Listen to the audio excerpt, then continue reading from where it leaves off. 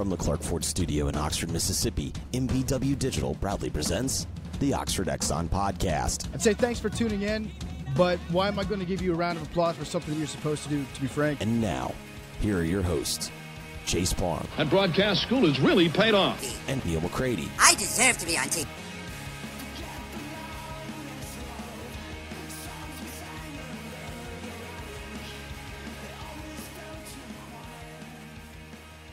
Welcome into this edition of the Oxford Exxon Podcast. Chase Parham, Neal McCready, Clark Ford Studio this morning. Couple guests coming to you in an interview-packed edition of the show. David Dellucci, former Ole Miss All-American, you know that. Now with the SEC Network, is going to join us. We're going to talk SEC baseball, Ole Miss baseball, a couple specific players on the Ole Miss team, and then what's going on with David as well this weekend and beyond. So we'll talk to him, and then we'll have our normal conversation with Jeffrey Wright on this Thursday, where we will talk getting older, getting old, and more with him as well. You know, 30 will sneak up and bite you, Neal. That's what I hear. So yeah, Neal shook his head this entire interview as we were talking. And now that it's been 30 minutes, I'm still. You know me, I'm not easily offended. In fact, I'm never offended. This is as close as I've gotten to being offended when in a we long speak time. ill of 30. Yeah, I mean the aches and the pains associated with 30. Yeah, I can't believe I sat and participated. It shows you just how, I don't think it's tolerant. I don't know what it is. Maybe it's completely checked out. Maybe it's just, I can't remember the last time someone offended me. Really? Yeah, I just don't get offended by anything. You're offended by stupidity and lack of common sense. Maybe it's not personal offense, but you're offended. You're actually very often offended by the world at large. Yeah, just the society in general, but if you not will. Personally offended. Like, I can't remember the last time I was like, God, that hurt.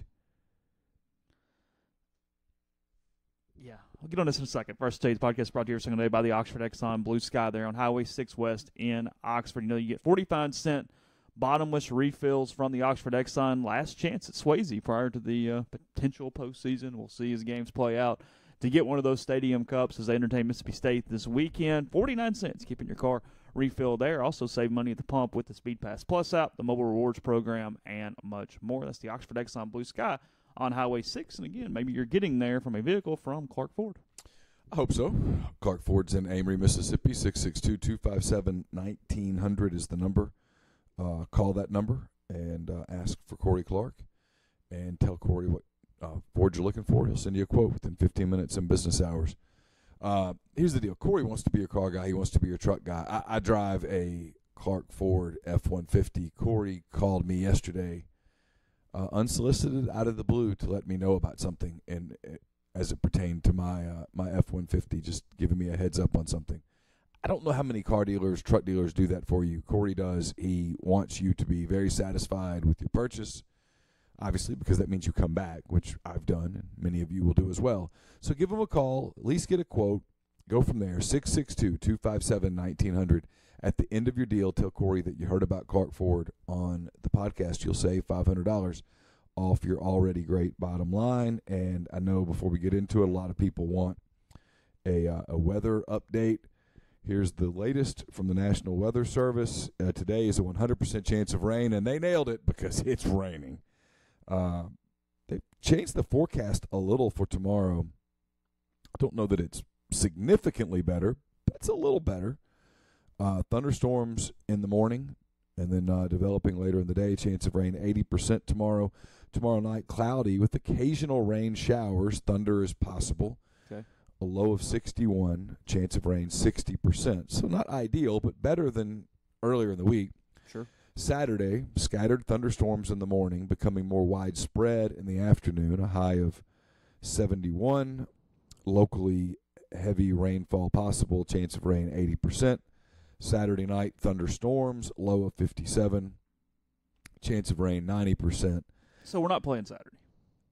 Saturday doesn't sound good. And then Sunday, and this is the doubleheader-y type of thing, mostly cloudy skies early, will become partly cloudy later in the day. Sunday's better. And then Sunday night, a mostly clear sky, low of 53. We're going to play a game Friday, and we're going to play 2 games Sunday. It's my guess. I will tell you that tickets are available at OleMissTix.com. General admission tickets. That's OleMissTix.com. The scheduled starts are 6:30, 6, and noon. We'll see. Mother Nature probably intends to have her say in some of those scheduled starts, but I'll leave that between Ole Miss and Mother Nature. I'll just tell you that tickets are available at OleMissTix.com. There's some literary fun in the fact that Ole Miss's host season may come down to a couple 7-inning games on a Sunday. All right. Against Mississippi State. Tell me this. Yeah. And I hate doing this. God, I don't like being this guy. Why, given the fact that there's no reason for them to get back so quickly because they not play 2 9-inning games? Look, they may give some waivers. I don't know. But they're just weird about waivers. They don't like waivers. They're really good about extending travel curfews, but they're not real good about, hey, just play some 9-inning games. And I think some of it, and now this is dumb, and it makes no sense to me, and maybe if whomever's listening, Chuck Dunlap or whoever's doing stuff over there now, says something crazy. Maybe whatever, Ben Beatty, I don't know, whoever it is. Yeah. Point being, maybe they say it's nuts. Maybe there's like some competitive advantage thing where if I make everybody else play 7-inning games and I let you play 9-inning games or something along those lines. I don't know. It's just a theory, but I have a lot of theories. Because the smart thing, if you wake up Saturday morning and the weather looks like hell, is to go, hey, let's not sit here all day. Let's play 2 9-inning games tomorrow when the weather's going to work out. We'll play one at noon. I mean, State's graduation was a week ago. Ole Miss's is on Saturday. From a student-athlete, I'm using air quotes, standpoint, there is nothing going on.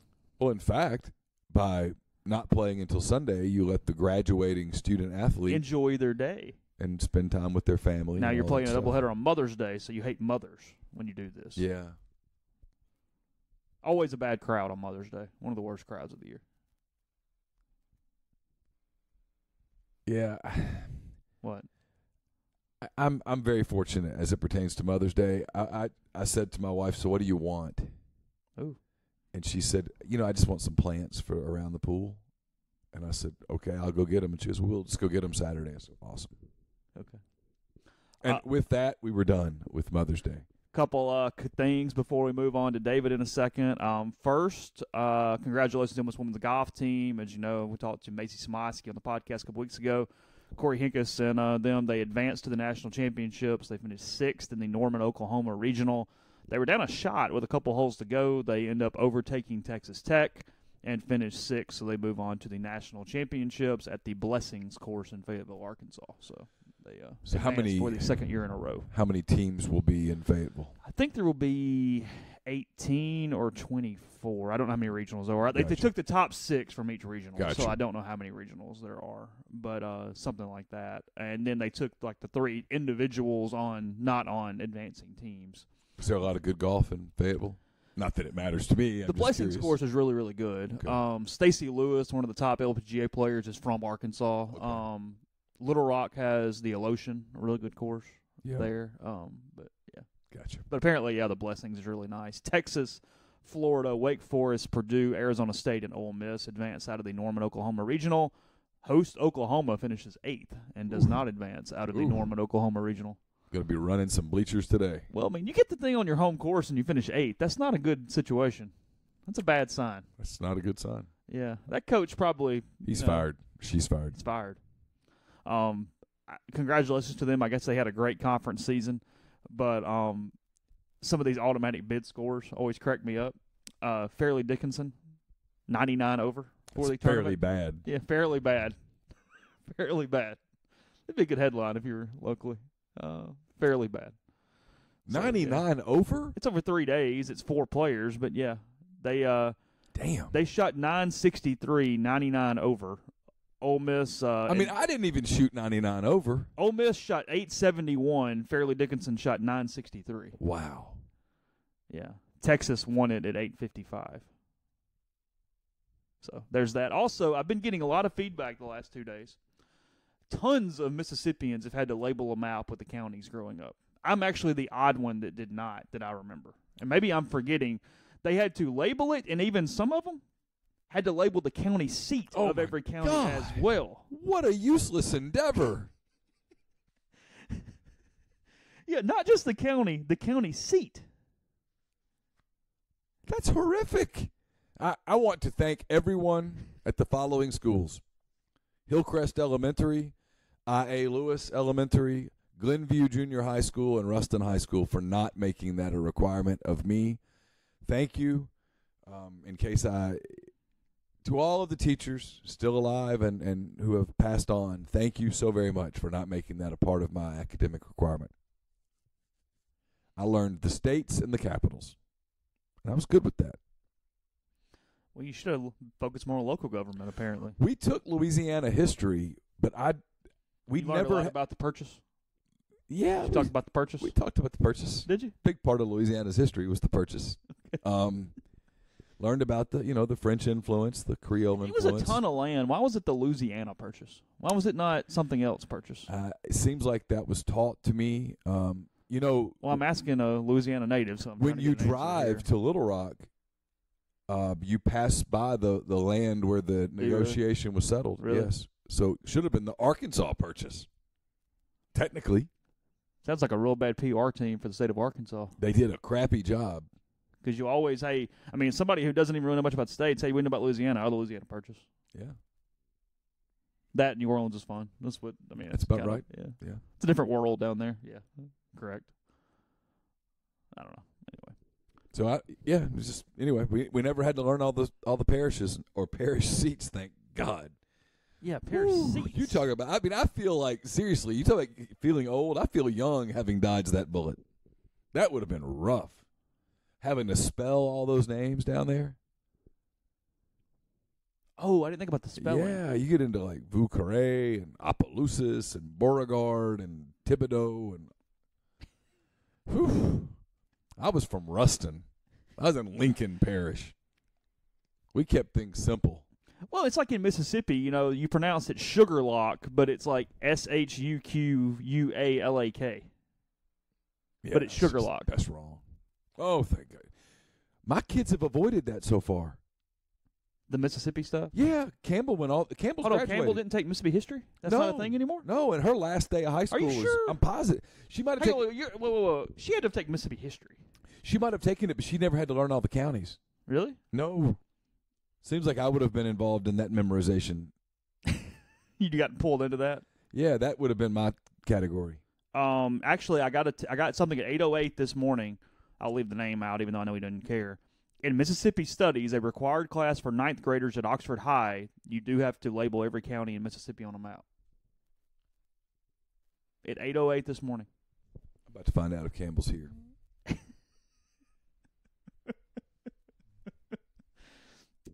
You think you would have gotten brought into this if it was a thing? I'm thinking. I'm finding out if she's home. Okay. I know she got up and went to kickboxing today. I don't know whether she has classes today or not. Her senior year's been a complete joke. Not a lot of class.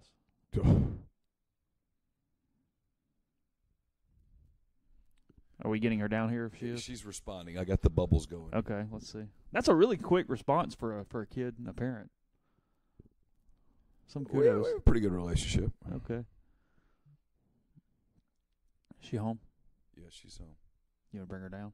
Yeah, I'm going to get her come down here real quick. Yeah. I know it's bad pod. It's fine. There's a mailbag up at rebelgrove.com while we're waiting on Neal's oldest daughter. She's on her way down. Okay. There's a mailbag. I've got some baseball mailbag stuff I'll throw up later today as well. Ole Miss, Mississippi State. Also, I can hear footsteps. Yeah. She was getting dressed. She was getting ready to go to school. Okay. Hello, Campbell. Come here real quick. I need just a quick interview here on the podcast. It's going to be very, very fast. You're graduating from Oxford High School later this month. You took Mississippi history your freshman year. Is that correct? Yes. Did you? No, let's do it a different way. Yeah. What do you remember about having to learn the counties in Mississippi? I don't really remember that at all, to be honest. So you don't remember having to label every county? No. See, I told you I would have. I don't know. I'm just reading Twitter. No. I would have gotten pulled into that. I know how the study aid. Do you know how many counties there are in Mississippi? No. How many could you label on a map? You think if I handed you a map right now? 1. Lafayette. Oh, you could do better than that. You would know Yalabusha and Panola. Oh, my God. Yes, you would. You would know the counties that are contiguous to you. No, I wouldn't. That's pitiful. That's just awful. You know, we got to start teaching these damn counties better. Can you do a Woo Pig Suey before we leave? Woo Pig Suey. All right, thank you. That's really All right, good. Thanks, good. Campbell. Yeah. Do you know the capital of Wyoming? Oh, this might be like You learned your U.S. capitals. oh, No. Cheyenne. What's the capital of Idaho? Oh, Campbell. Are you embarrassed right now, I Neil? just feel like I've sort of failed as a father. Are you embarrassed? No. A little. No. Are you surprised here though? A little surprised we don't know our capitals as much as we play the capital joke around game. You know, I bet Wyoming is one of the ones that gets wrong some. I bet tons of people say Laramie. Probably. I bet that's one of the most screwed up ones. I don't know why I always did really well with. I did really well with two things. In I school. might not get them all right, but I would get a lot right. I did really well with capitals, learning them quickly, and then in the 4th grade, you had to pass the timed multiplication test 3 times in a row. You had to get them all right within 3 minutes before you could go play on the playground. Okay. And there were several days in the 4th grade where when everyone else had to take the test, I was out at the playground. Multiplication tables. I nailed it. Boom, See, boom, I only boom. really knew sevens because of touchdowns. I could do that, but that was kind of it. Yeah. Everything else was a struggle. For whatever reason, simple calculation was always easy for me, and I blew through that. And on the Okay. capitals, I passed the capital test. That was in the 5th grade. I passed the capitals test the very first day and got to go hang out on the playground. We had a song, too, in about 5th grade where we had to learn these states in alphabetical order, and we had a song that helped. It's like Alabama, Alaska, Arizona, Arkansas, California, Colorado, Connecticut. Like play the hits. That was never a way for me to. I never did well learning like that. I just learned the damn stuff. Okay. Just throwing it out there. I'm really confused by this Oxford High School thing, though. Did we just drop it in the last couple of years, maybe? Potentially. She did not. I'm telling you, I would have been brought into that. I don't think she lied. No, I would have been brought into that. I got another one that says North Pontotoc High School, as of 2015, had to learn all 82 counties and write them on a map. Oh, my God. So this is a new occurrence, or she either skipped that week, one or the other. Because that's the kind of thing that would have stressed Laura out and would have brought me So in. it would have the house would have been involved with this. Yeah, I would have been the one that had to get that done. Okay, well. Going to go to David in 1 second. But I'll tell you about G&M Pharmacy there in Oxford. It's on South Lamar. They deliver local to your home or workplace. They offer MedSync to make sure you're taking the medicine when you need to take it, and tons of people taking CBD oil for a number of different issues. It can improve your overall health, helps regulate many conditions such as depression, anxiety, pain, insomnia, and more. I know multiple buddies who have stopped traditional medication because of CBD. You can find out more about that. You can stop in on South Lamar or give them a call at 662-236-2222 for more information. And while you're in there, go ahead and move those prescriptions over as well. Don't have to stay with the big box pharmacies. Go to G&M where they'll know you. You can trust them, and they'll take care of you. Again, 662-236-2222. This would actually be a really good gift for Mother's Day. It's also a perfect gift for the graduate. You can send your graduate into the world with a great pair of jeans that will look sharp and last. The Blue Delta Jeans store will be open today, tomorrow, and Saturday from 10 a.m. until 6 p.m., but feel free to contact them for a private fitting. It's info at bluedeltajeans.com, info at bluedeltajeans.com. You can also slide into their DMs on Twitter or Instagram. Blue Delta Jeans will be set up in the graduate lobby on Friday from 4 until 8. Anyone is welcome to come see them, share a drink, get a fitting. And if you present your graduate room key, maybe you're coming up for graduation, you're coming up for the baseball series, or both, show them your graduate room key. It's $100 off your Blue Delta Jeans purchase. So that's a really good deal. Again, that's Friday at the graduate lobby from 4 to 8. They have a bar right there in the lobby. They have a bar upstairs. It's pretty cool. So check it out. And if you are staying at the graduate, just show them your room key. Save $100 off your new jeans from Blue Delta Jeans. Let's see. guests will join us. Jeffrey Wright's going to join us. David Dellucci is going to join us. They're going to join us on the Patterson and Earhart hotline. Patterson and Earhart, attorneys at law, specialize in personal injury law and real estate law, but theirs is a general practice that can handle any of your legal needs. When you contact Patterson and Earhart, you speak to one of the partners in the firm. That's who handles your case, not some paralegal at a faceless corporate firm. Listen, just you can benefit by being a listener of our podcast. If you think you have a legal issue, if you know you have a legal issue, if you're not sure what to do about a potential legal issue, and you just want to talk to somebody, but you don't necessarily want to get all committed just yet, take advantage of this relationship that we have. Get in touch with John Calvin Patterson and or Wes Earhart. Contact them. They're going to be back on the phone with you within the same day, guaranteed. That initial consultation is free, 662-526-1992, or check out their website, pelaws.com. Podcast also brought to you by Pinnacle Trust based in Madison, Mississippi. It has clients in more than 20 states, advisors in 3. What they do is they provide detailed, specialized investment management, financial planning, retirement planning for individuals and businesses, and much more. They treat investing like a commodity. Decisions are made using objective information and research, not emotions.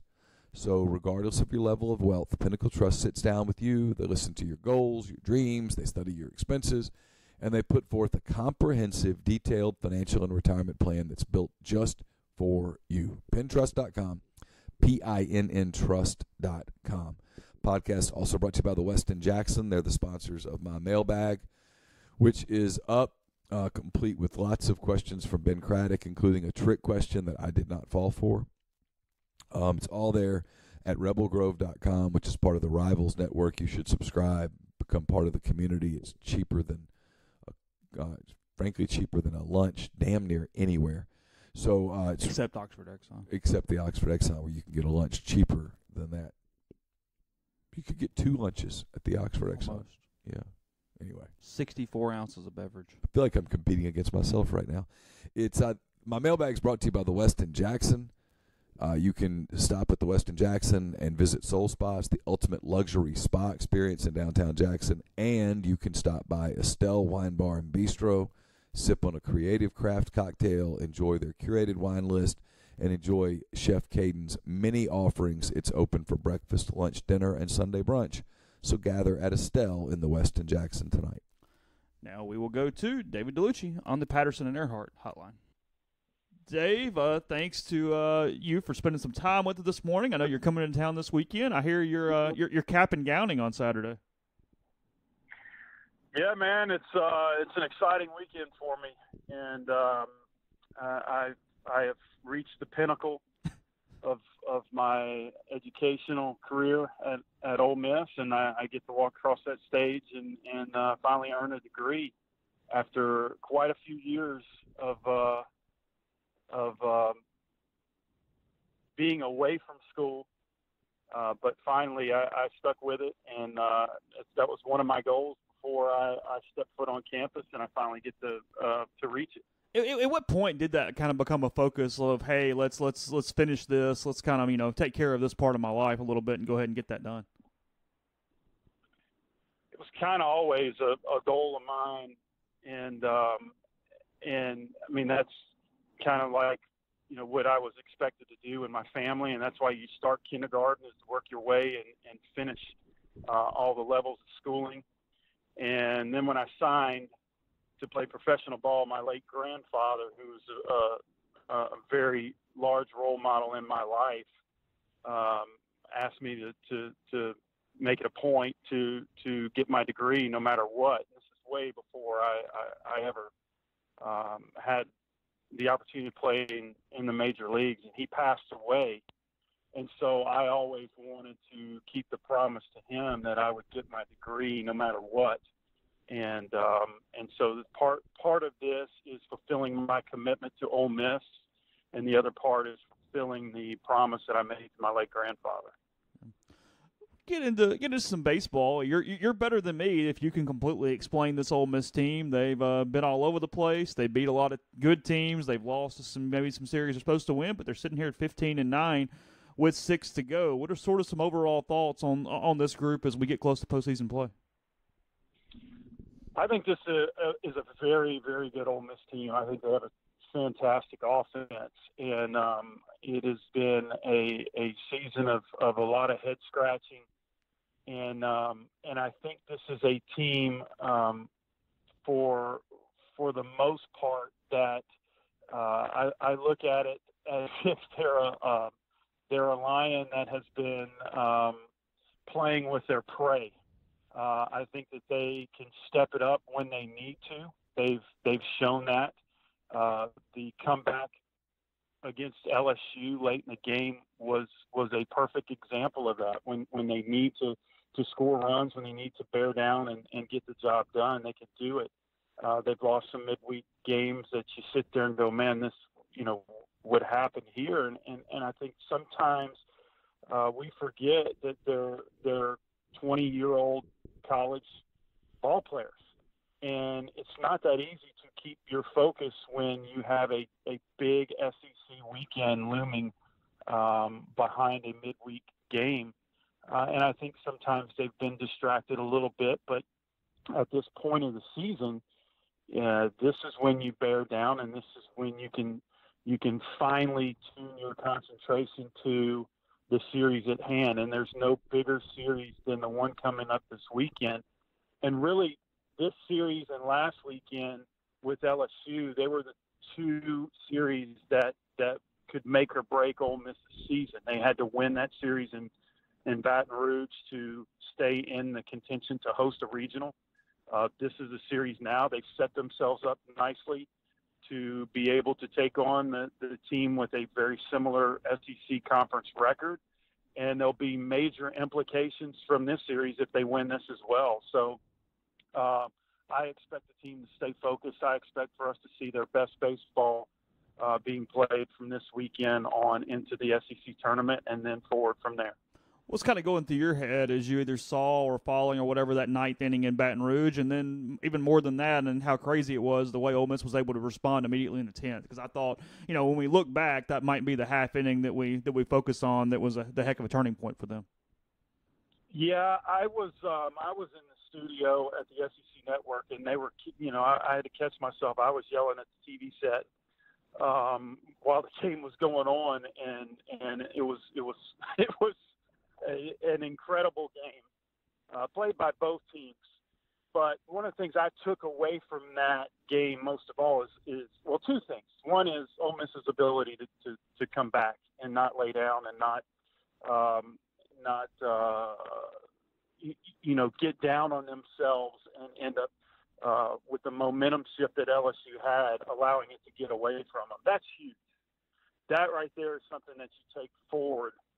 Because that's going to come up again in the SEC tournament in the next coming weeks and in the postseason. You can learn off of that, and you can develop confidence off of that. The second thing that was really concerning to me, and I hope this team learns the lesson, is there were two errors in that game that were on routine plays that allowed LSU to stay in the ball game, which gave them confidence to be able to make that comeback. And it was a drop ball in right field, and it was a routine double play ball at second base. Now, had the outfield ball been caught, Gunnar Hoagland probably could have stayed in the game a little bit longer, which would have helped the bullpen. And it would have basically cut the throats of LSU, because at that point, Ole Miss was about to run away with the game. And the missed double play ball allowed LSU to really go back in the dugout and say, we're in this ball game and we can win this thing. Let's keep on plugging away. We overlook the small things in the game that on the mental side allows a team to stay into the ball game and continue to chip away to get to the point where they almost won the game. And at the end of the game, when you look back and go, what were the things that we needed to improve on? More often than not, it's the errors or the walks that you go back and go, man, I wish we would or would not have done this. And those are very, very important learning lessons that as a team that has Omaha potential, you take with you and go, we have got to stop this. We have got to stop our own errors. We've got to stop putting people on base. And if Ole Miss can do that with the offense that they have and with the back of the bullpen that they have, they have the potential to win the national championship this year. You know, you mentioned Mississippi State, the tough weekends that they've had. A lot of that's come to some defensive inconsistency as well, especially against LSU when they played them in Starkville. What are you kind of looking at in this series? What are the couple things that the fans maybe should focus on that's going to turn this one way or the other between the Bulldogs and the Rebels?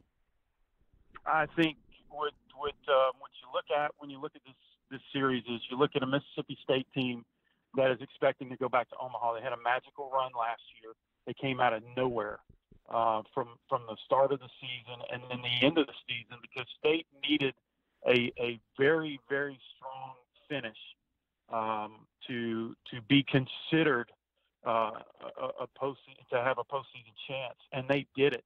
And they carried that over with them into the SEC tournament, into the regionals, into the super regionals, which vaulted them into the College World Series. So that's a team that expects to go back to the College World Series. When you have a team that is playing with expectations like that, they're hard to beat.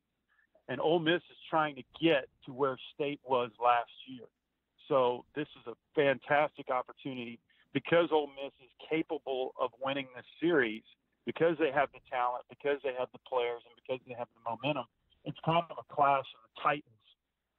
And if Ole Miss pulls this series off, then they will take the confidence that Mississippi State had last year, and you may see an opportunity for them to carry it on even further. Ole Miss relies heavily on Jake Mangum. He's the heart and soul of the team, and they rely heavily on a supporting cast that is really, really good behind Jake Mangum, who's the table setter. They've got outstanding pitching from top to bottom in the beginning and the end of their rotation and in their bullpen. It's one of the more complete teams in the nation that has played at an elite level all year long. So as a competitor, I look at myself as a competitor, this is the team that you want to play to prove that you belong in the hunt for a bid to Omaha. So it's not going to be easy, but it's at your home field. There's going to be a lot of fans, and all eyes are going to be on the series. Ole Miss obviously finishes up next weekend at Tennessee, a series that the Vols have been excellent in non-conference. They've struggled a little in the conference play. Still have a top 10 RPI, just obviously having to follow the entire league. What are kind of a couple impressions on Tennessee, because they seem to have fallen off just a touch lately from where they were earlier in the season? Yeah, early in the season they were incredibly successful, and it was based off of a very, very good pitching staff that I still believe at this point they were, and I think they are now, leading the nation in complete game shutouts. If I'm not mistaken, they're probably still up there. If they're not number one, they're very close. So it's a very, very strong starting pitching staff that can go deep in the ball games, and they've got a good back end of the bullpen. They've been able to have success with a young team that doesn't hit the ball out of the park a whole lot. They're not going to score a bunch of runs. They're just going to win close games. As of late, the SEC schedule has taken its toll on them, which it does on every single team. The SEC gauntlet is usually the equalizer for a lot of these teams. So it's not fair to judge a team based on what they do in the early part of the season. And we've seen Tennessee kind of get banged up a little bit because of the strong offenses that they faced. And Ole Miss's offense is no different than Arkansas and some of the Vandy teams. They have potential to put big runs on the board and have big innings. But this is another, much like the Mississippi State team, this is another very, very good pitching staff that Ole Miss has to be ready for, because they make very few mistakes in the field, and these are power quality arms. So it's another test that if you make it through the state series and you make it through the Tennessee series, it really very, very few pitching staffs in the nation that can compare to those two teams. So it's a confidence builder, it's an RPI builder, it's a resume builder, and Ole Miss cannot sleep on that series either. This is not the Tennessee team that you're used to seeing in the years past. obviously, Gray Kessinger's having an All-SEC Player of the Year type of season. They're getting tons from Zabowski. Keenan's gotten hot, a lot of those guys. But it's hard to think they're going to go a really long way in the postseason without Thomas Dillard performing. From what you've been able to see, do you see anything that's kind of prohibited him from having a lot of success lately? He's been a bit of a skid for the past month. What do you see from his approach or his hitting standpoints? I think that the book is out on how to pitch players, and it is against SEC teams that can hit their spots, and you don't get that in any other conference in midweek games. So by this point in the season, everybody knows what your strengths are, what your weaknesses are, and that's what they focus on, and they're going to keep on giving it to you. It's up to the players behind Dillard to carry the load. And when you have hitters behind Dillard that are absolutely crushing the ball, which we saw early in the season, they're going to have to pitch to Dillard. They're going to have to give him pitches to hit. So it's a whole offense from top to bottom that can help Dillard get back on track. But look, we saw him hit the home run at Ole Miss. It was on a very good pitch, a good location. He wasn't thinking to lift the ball and try to get it out of the ballpark, and look what he did. He hit a ball that was 390 feet on a line. I think he's capable of doing it, and maybe that swing right there took him out of the thought process of, man, I need to try to hit home runs for this team to be successful, to I need to just drive the ball, and a lot of those balls are going to go out of the ballpark. So he's a switch hitter, so you can't do a matchup against him, which helps him out a lot. And he's a veteran guy now that I have seen him stick with a very successful approach, and I think he's going to keep doing that. So his bat will come along nicely. We saw that it came out when Ole Miss needed it. I think we'll see a lot more of that in the future. Are you surprised Cooper is not getting a little more draft buzz at this point?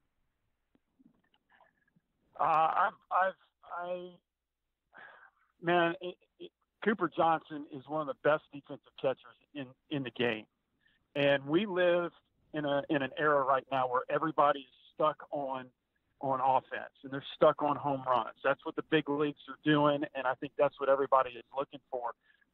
Cooper is going – I think he's – wherever he goes, whatever team gets him is going to be very pleased because he is a Major League Baseball player. His defense is there. You don't have to worry about that.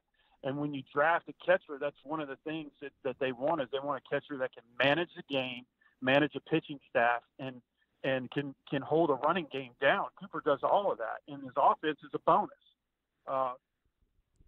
It's sad to me that he doesn't get credit for what he does offensively because I know the skills are there. He just hasn't had the opportunity to work on it because he's so concerned with running the pitching staff and being the anchor of the defense. There are a lot of overlooked players. Paul Goldschmidt comes to mind to me that was overlooked in the draft, and look at what he's turned into. And I think Cooper Johnson is going to be a guy that whoever gets him is going to be very pleased, and he's going to play a long major league career.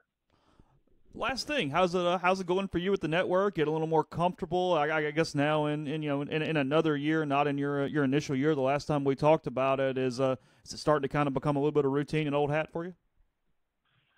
It's I'm in year 2, and I've learned an awful lot in year 1, so I'm much more comfortable being in the studio and what the schedule is like. I'm much more comfortable traveling, and I get to do a handful of games, which I love. I love announcing games and being around the game and talking to players and coaches. I'm enjoying it, man. It's so much fun. I love the SEC. I love Ole Miss. I love getting an opportunity to talk about them and promote them as best as I can. And I'm blessed. I'm very blessed. This all started because I was asked to go help out when the SEC Plus network came in, and Ole Miss was looking for a color guy for those games, and it opened up doors to be where I'm at right now. And college baseball is thriving. It's the best it's ever been. It's the most popular it's ever been, and I'm going to try my darndest to continue that and make sure that everyone really that are not already on the college baseball bandwagon jumps on, and we promote the sport and get it even more popular. And I think it will help.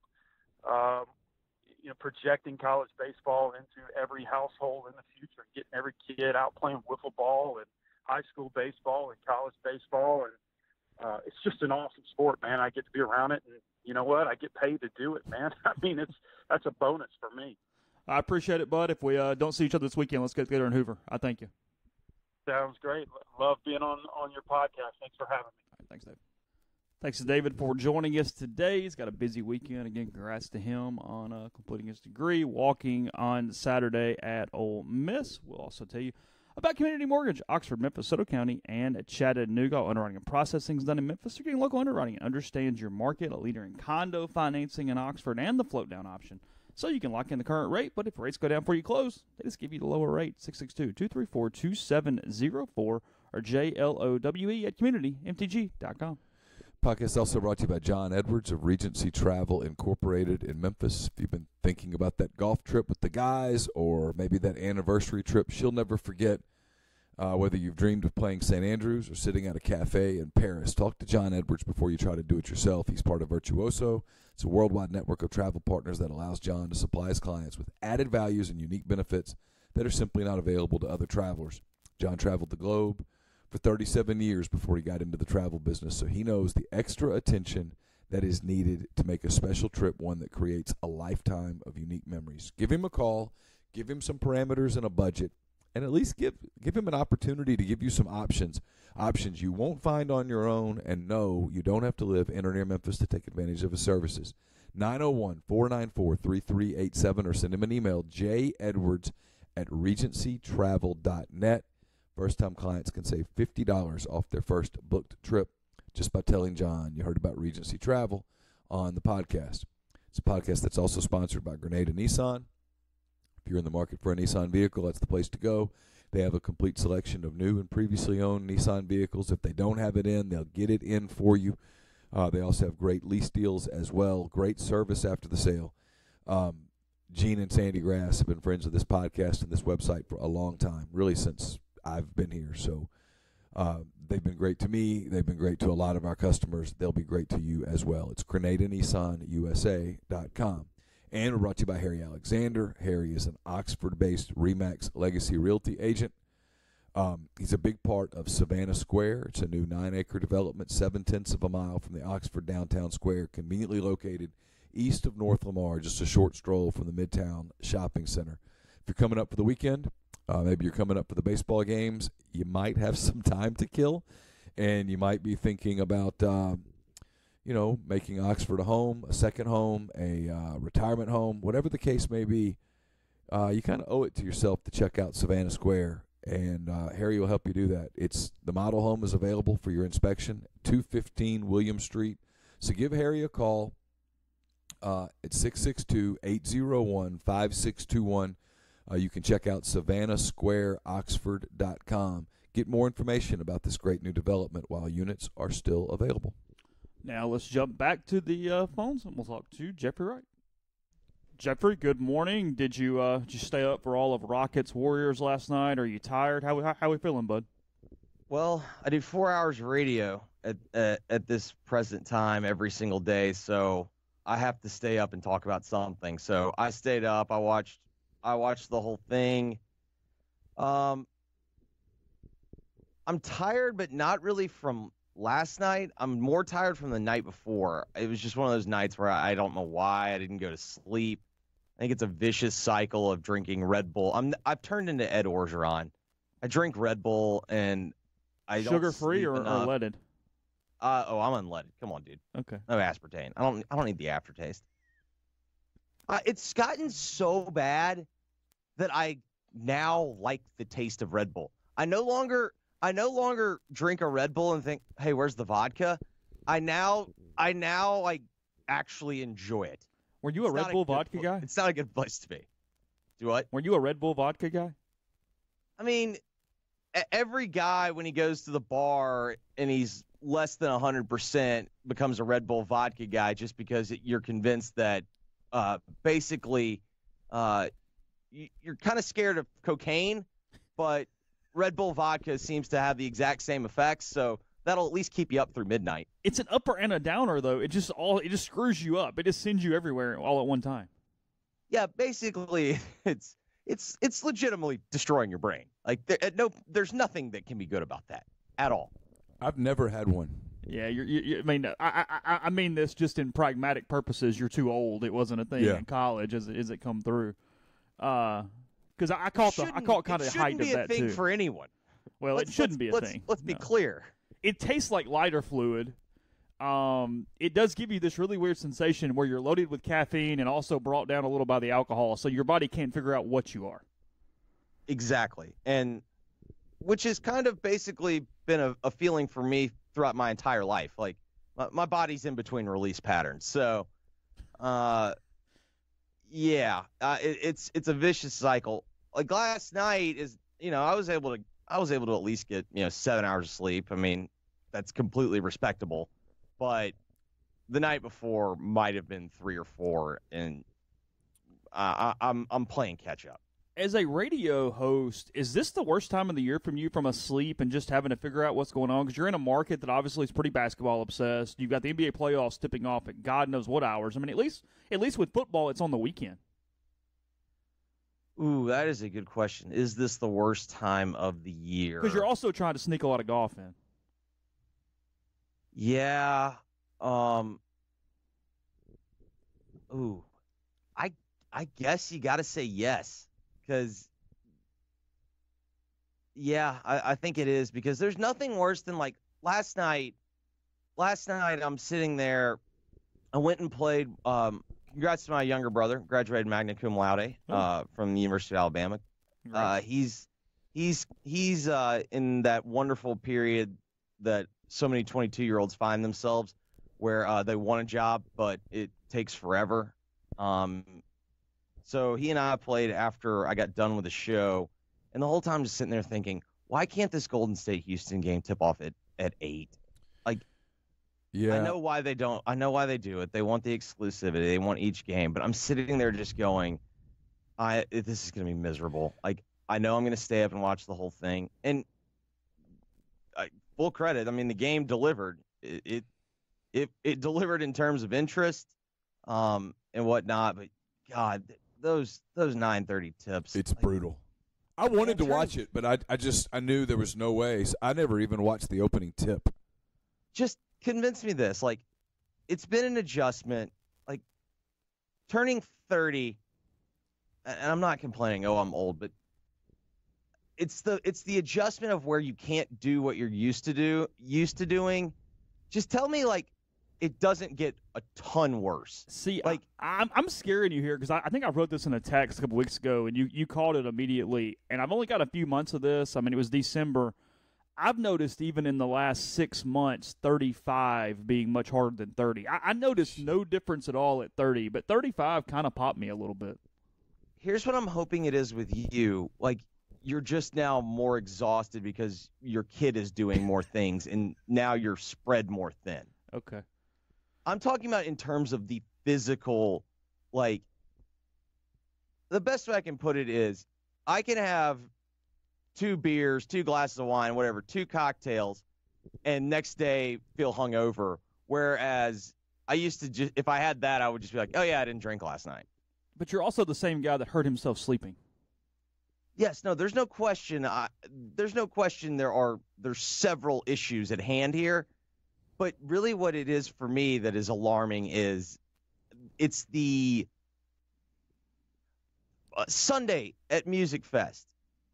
You know what I mean? Like, I'm having to tap out. Like, and it's not tapping out because I've had too much to drink. I didn't even drink Sunday at Music Fest. It's tapping out because my feet hurt and I'm just so tired and I just feel old. What's 40 like? 45? What are we looking at?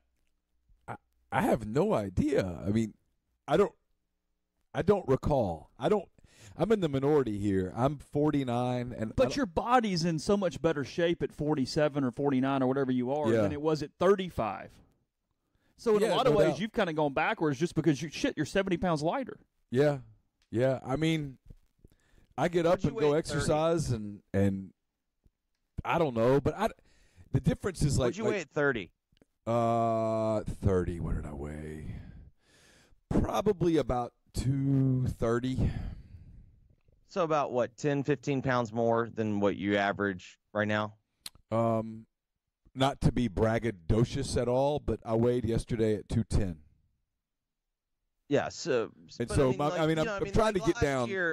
But you were 230 3 months ago. I was 233 the day of the Ole Miss Oklahoma NCAA tournament game. Okay. That was the day that I realized that it was depressing me.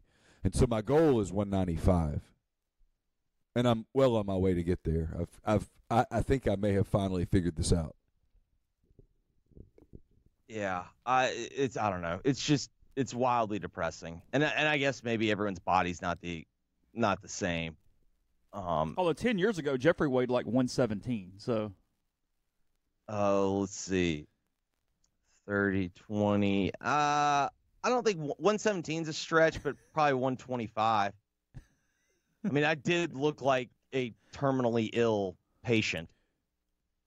My thing is, and I know this is going to make me sound like the antisocial person that I can be, but like the deal in Memphis with the massive crowds and stuff, that kind of thing, even if I'm honest with myself, if I look back on it all the way back to high school and college, that kind of thing never interested me at all. In fact, I would get to something like that, and all I could think about was, when do I get to leave? It wasn't bad till Sunday.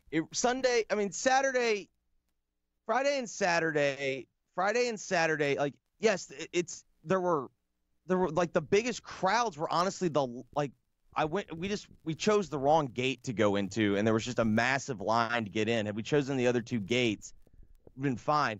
But Sunday was another problem. Like, the crowds really weren't that bad, and I enjoy the music. Like, I enjoy live music, and so I do understand. Like, I can conceptualize whatnot. Sunday, the crowds were too much. Like, Sunday, even I'm sitting there going, like, this is not worth it. Okay. Who headlined this thing? Friday, the headliners were Dave Matthews Band. I'm trying to remember Friday. Friday was like Dave Matthews Band, Shinedown. I can't remember what the rap one was. Saturday, the headliners were terrible. It was like One Republic.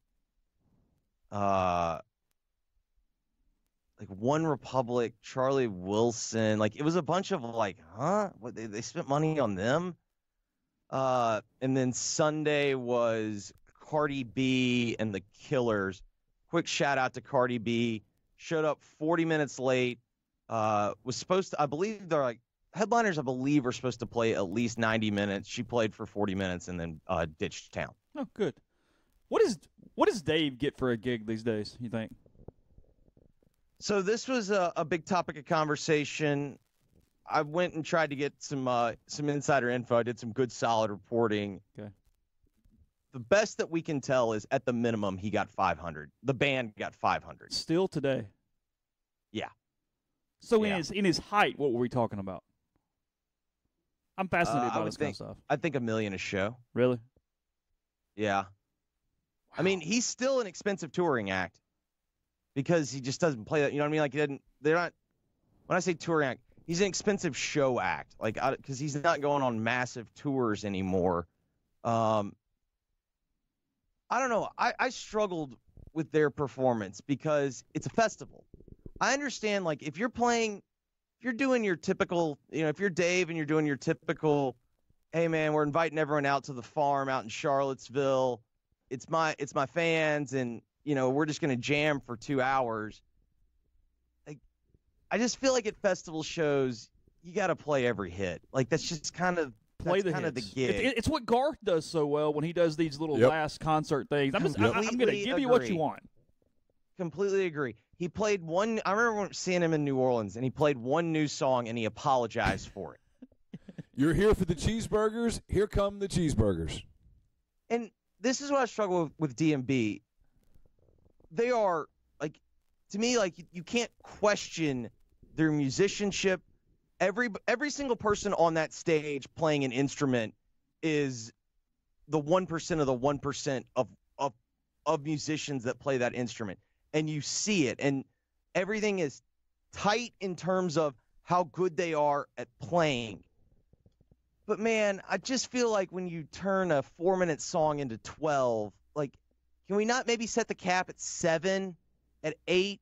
Because I tried to count the set list. I think he played 13 total songs, maybe 14, and 2 of which were covers. Like, I'm sorry. I understand some people think it's great. I don't need to hear Dave Matthews play Sledgehammer. Like, I didn't think it was that great when Peter Gabriel played it. Like, I don't need that. I want to hear Crash Into Me.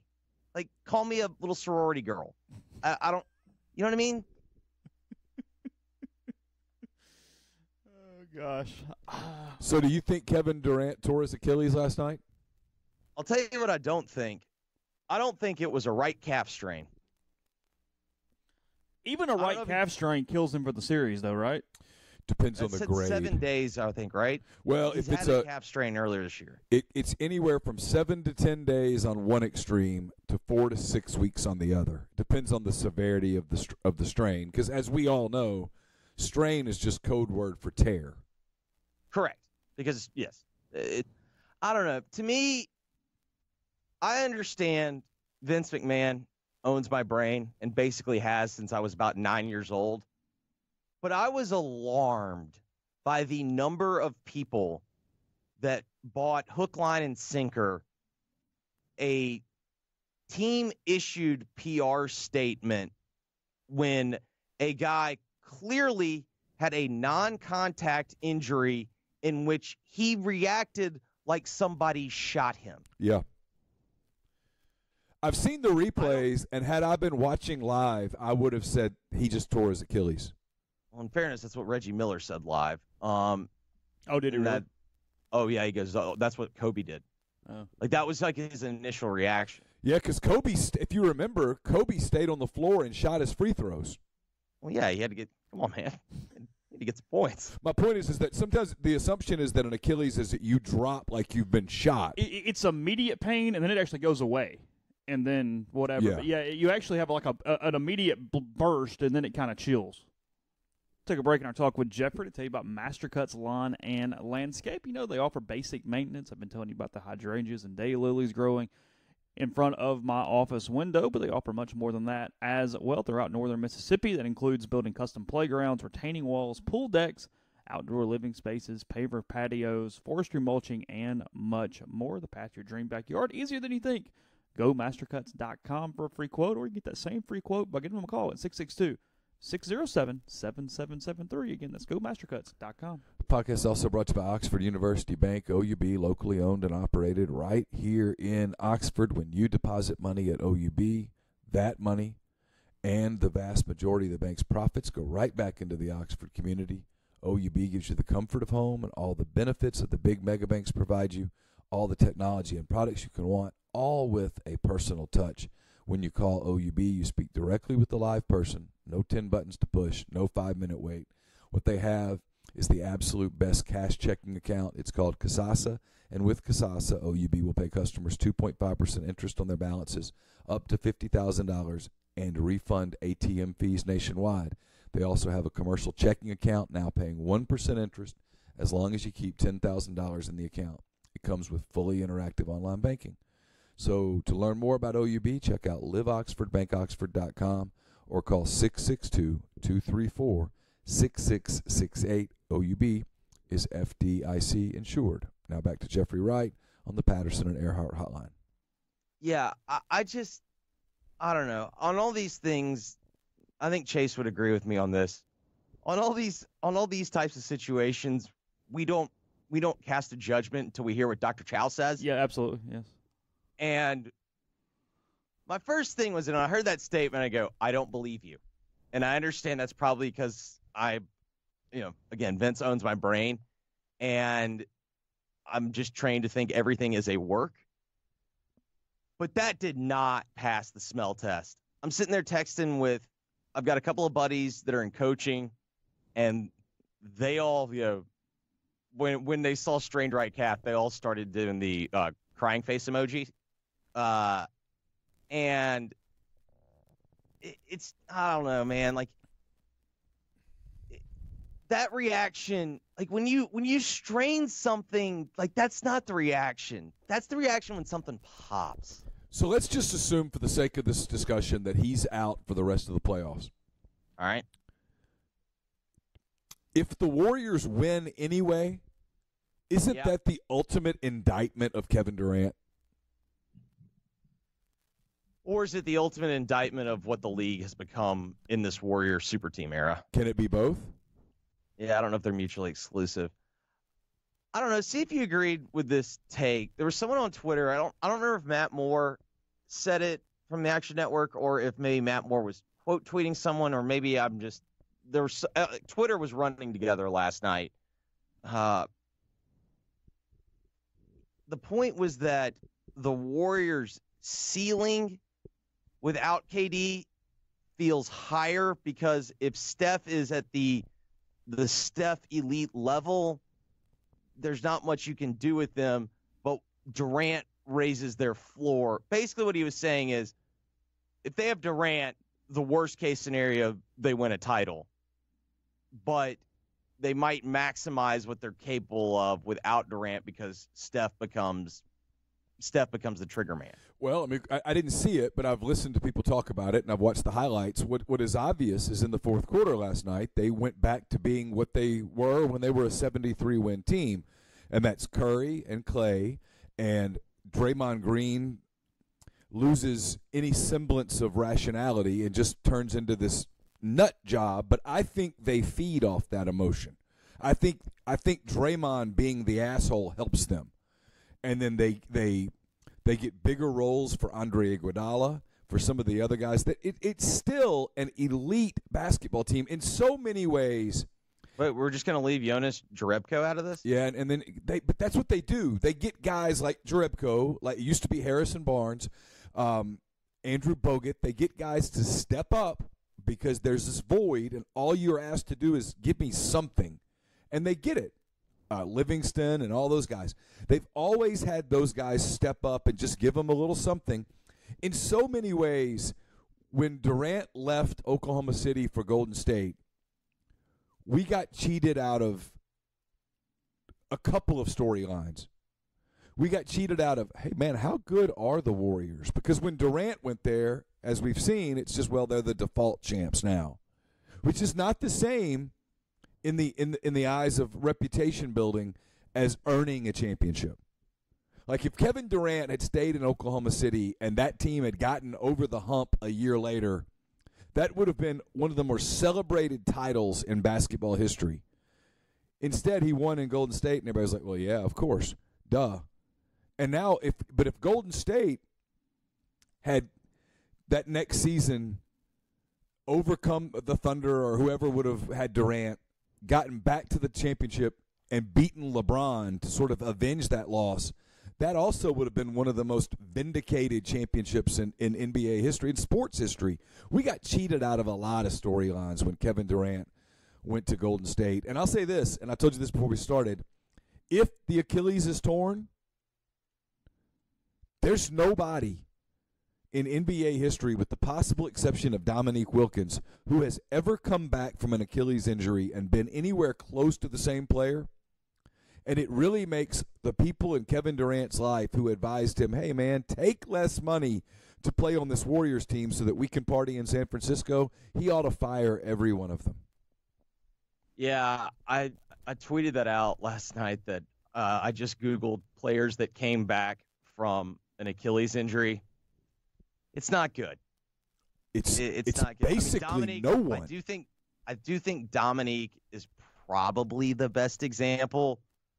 One of my buddies asked me, he goes, well, what about Tiger? And I go, well, Tiger doesn't really count. Like, his sport is not predicated on him running full speed, changing directions, jumping. Leaping, yeah. I mean, Tiger's absolutely a testament to hard work and modern medicine and all of that, but there is – and this is not to take anything away from golf. Outside the lines, modern medicine, yeah. Yeah, it's not taking anything away from golf, but it's a totally different sport than trying to be an NBA. Feet are on the ground. Yeah, 6'11" guy that's got a leap. Yes, and I'm not diminishing golf. Everyone knows my feelings on golf, but I just don't. I don't think Tiger would have had I don't think Tiger would have been able to run at the same speed before and after the Achilles.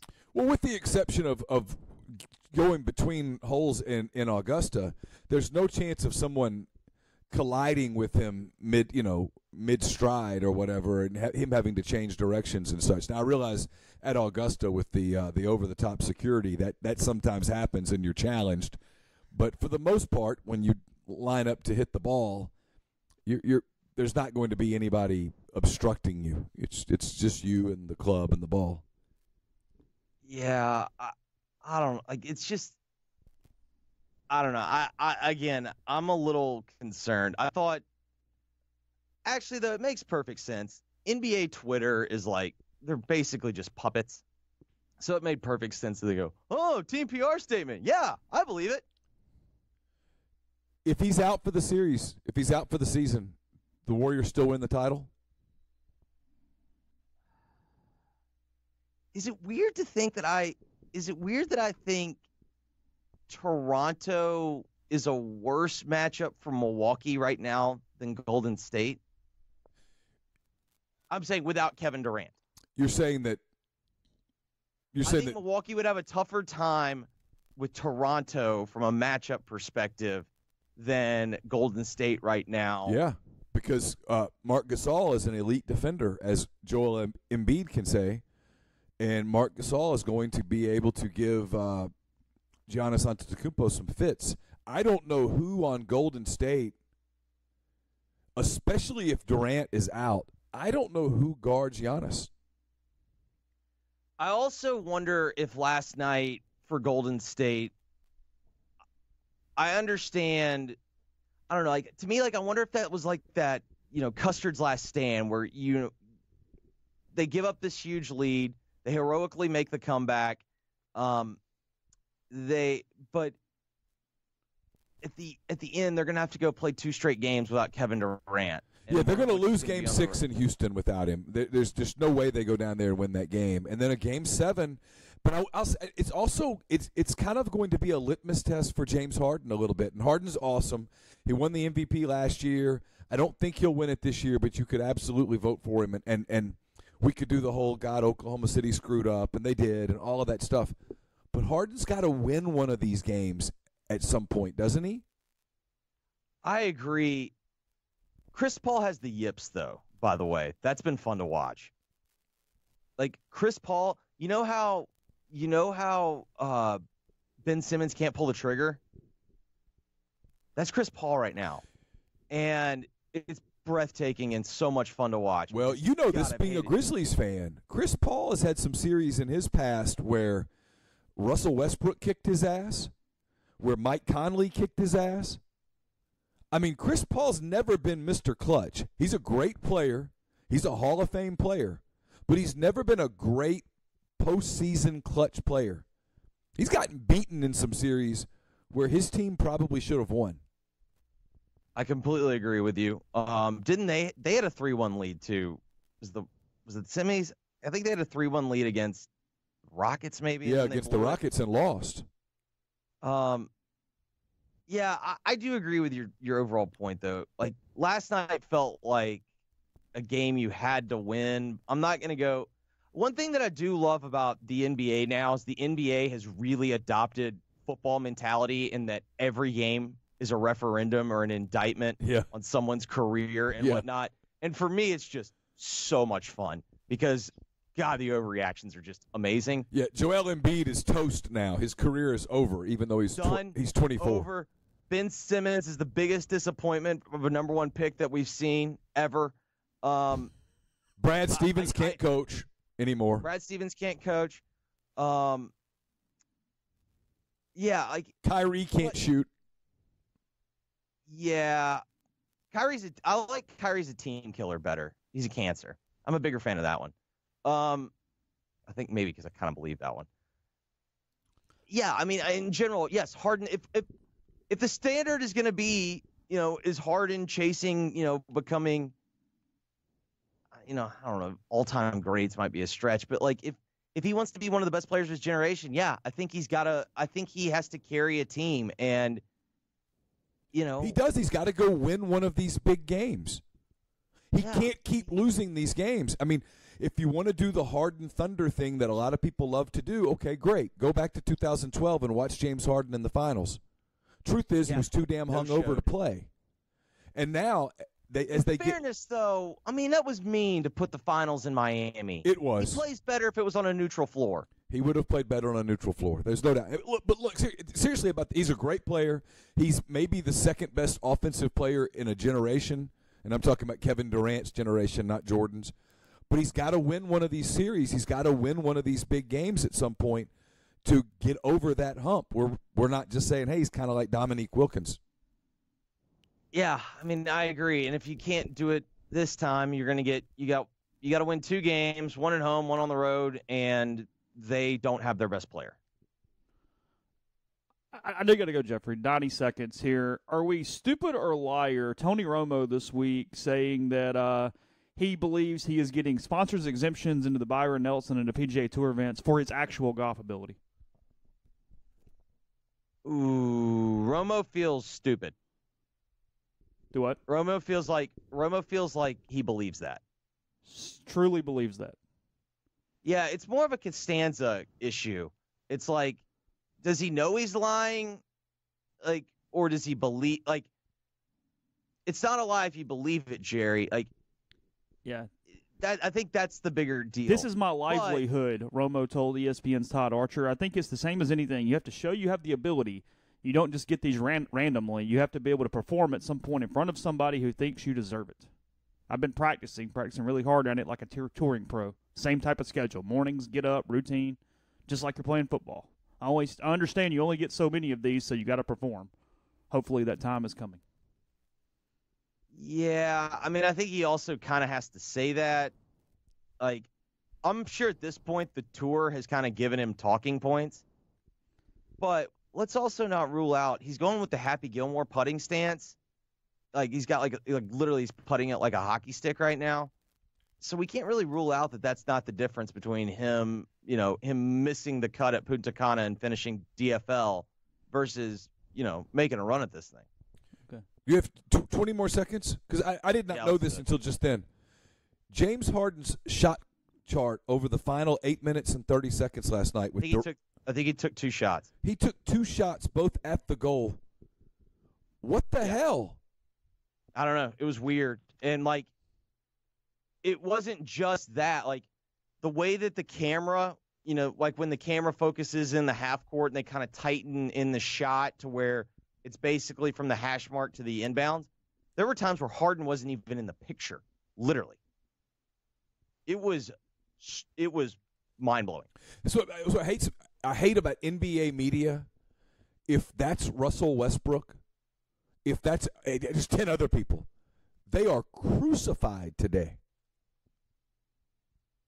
Oh, there's no question. That's kind of the deal with the NBA. Like, can you imagine if LeBron did that? The NBA is really similar to like the fraternity of the elite sports columnists. Like, you know what I mean? Like yes, I do. They kind of protect their own and they promote their own. But God forbid you be outside of that. God forbid, you really have a cause you believe in, like James Harden does with single mothers, and your jersey's hanging in the rafters of a strip club in Houston. God forbid you be a little out of bounds. But it's like once they decide that you're not one of them, like. Oh, it's why I sometimes defend the Thunder on the Harden thing. On its basketball surface, was it a horrible trade? Absolutely. Was there a lot more to that story that if national media would have done their job, would have provided context? Yes. Yeah, I mean that's kind of our business. That's basically our business in a sentence. Yeah. Appreciate it, bud. We're not big on legwork. We're big though on self-righteousness. Yes. And insisting upon ourselves. Good luck today. All right, guys. Thanks to Jeffrey and David today for joining the show. Thanks to Campbell for coming down and answering that mystery that we've had about counties in Mississippi. It's been been an eventful one. We'll close it out tomorrow. We have an interview already in the can with Matt Wyatt, radio host and more, focusing on Mississippi State. So we'll talk to him tomorrow. And, I've had some time to think about this, by the way. Yeah. I've decided that you and Jeffrey whining about your 30s is the crap take of the day. Oh. It is. I've thought about it. I didn't want to pin that on you because I like both of you a lot, but no. Sometimes in life there have to be ramifications for just ridiculous things. So him complaining about turning 30. Just 35's harder than 30. It is. I'll give you that. That's whoa, goodness gracious. What is that? It's kind of a long story. Is that a phone? It's a phone. I have it's basically a burner phone that I never use. It was. Why do you have a burner phone? It was provided to me free of charge. And sometimes I will use it. Look, those were supposed to be put in bags and collected and sent to Indianapolis. I mean, God, no. Sometimes I will take that phone and I will use it to call a. See, you were in Chicago. You weren't here. They collected all those that night immediately. When I'm leaving the baseball field, I see the Manning Center lights on, and I go, I wonder what's going on over there. A couple of days later, I find out.